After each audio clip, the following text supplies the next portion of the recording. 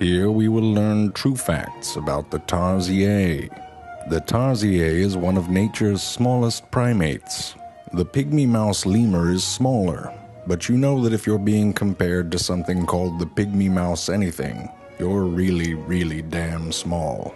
The Tarsier is named... Whoa! Hello there, freaky. The Tarsier is named after its long, impressive bone in its ankle, you perv.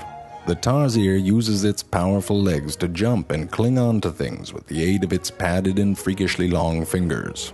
It disguises itself in the forest by pretending to be a small teddy bear, undergoing a colonoscopy. It blends in magically.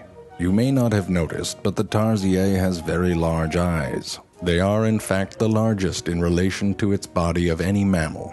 Each one of its eyes is heavier than its brain, which might explain why it hasn't invented anything. The eyes are so big that they cannot rotate in their sockets. The Tarsier must stare straight ahead and swivel its neck to look... Holy crap, did you see that? It's like exorcist shit. If you challenged a Tarsier to a staring contest, it wouldn't understand a word you said, but it would stare at you and you would think that was apropos. The Tarsier wouldn't really think anything and would probably just make a pee-pee.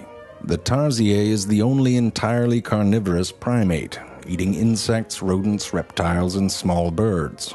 This, incidentally, is the cover of the children's book, Lizard Has a Shitty Day. Within 1 day of being born, the Tarsier can climb a tree. A human baby of the same age can do nothing. At 4 months old, the Tarsier... It's too creepy. At 4 months... Oh, God. What's over here?